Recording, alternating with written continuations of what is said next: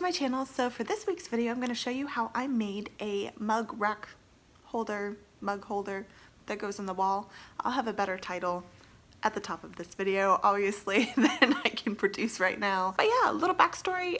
This project was kind of a spur of the moment project. I have two projects that I'm working on that are bigger projects right now, but the weather is not letting me finish them because I need to paint them outside and it's either too cold or it's too wet. And long story short, I started this project way later than I needed to, so it was kind of a mad dash to the end. Overall, this project, I just used wood that I already had. I didn't purchase any wood. The only things that I purchased were the hooks that the mugs go on and the chalkboard paint that I used on the top. So I hope you guys enjoyed this video and let me show you how I did it.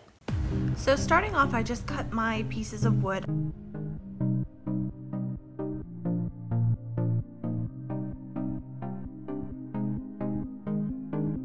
Then for the top piece, I used a 1x6 and it was from a scrap wood pile, so it had some unsmooth edges, so I just decided to fill those in, and then I sanded down all of the boards just to remove any splinter factor.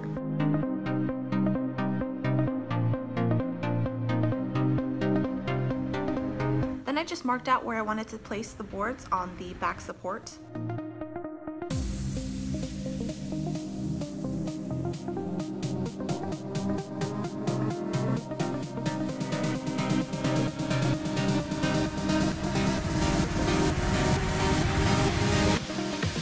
I'll leave the measurements for everything down in the description box below.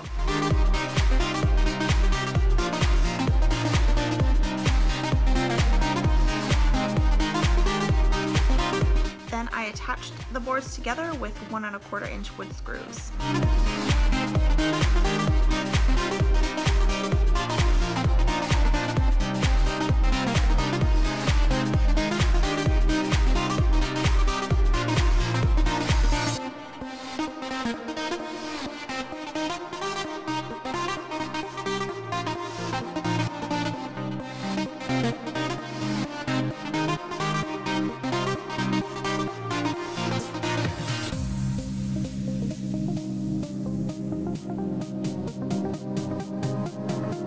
Here you see me attaching the back support beam. This is how I'm going to attach it to the wall. So I attached 4 screws to make it super secure. Then I just stained the whole piece with my special walnut stain from Minwax.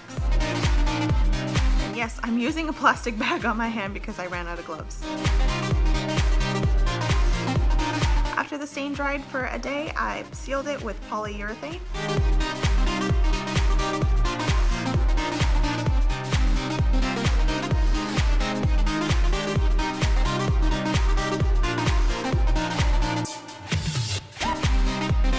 After that dried, I painted the top piece with Rust-Oleum's chalkboard paint.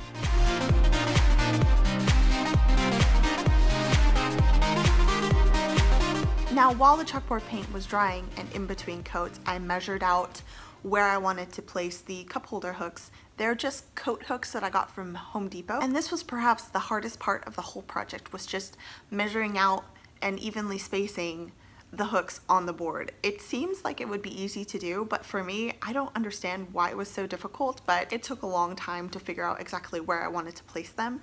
I don't have a video clip of this because you really wouldn't have been able to see it because I was just moving the hooks around the board constantly and it just looks like I'm going crazy, which I was.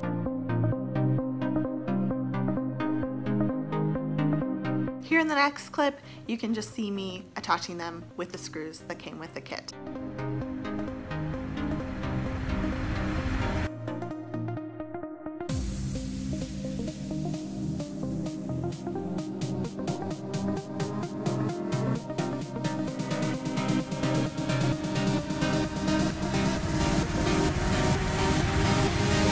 Then I applied a second coat of the chalkboard paint.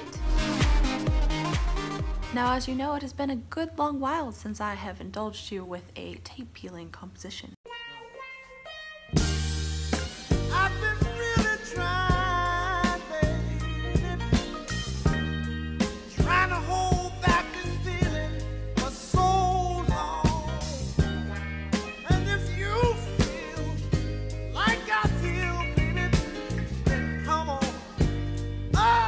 You're welcome.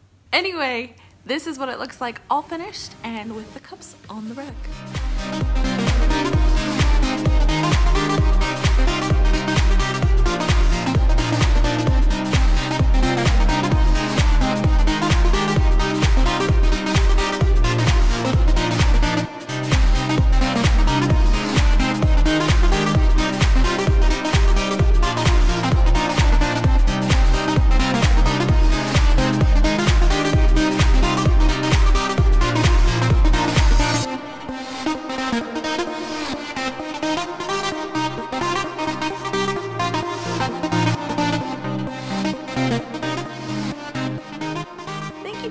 So much for watching this video. I really hope you enjoyed it. I hope that you are inspired to make mug racks of your own. Honestly, I was a little bit hesitant to put all of my redone mugs on there just because they're so hard to come by, and yeah, I will say that I got all of these mugs ethically and without fighting anyone for them. I've just been going at random times, and I think that they are putting out the redone sporadically instead of all at once now, so poor people like us get a chance to have them now, which I really appreciate. As you can see, my collection is growing and I needed a place to put them all. But yeah, I hope this project inspires you to take on a DIY project of your own.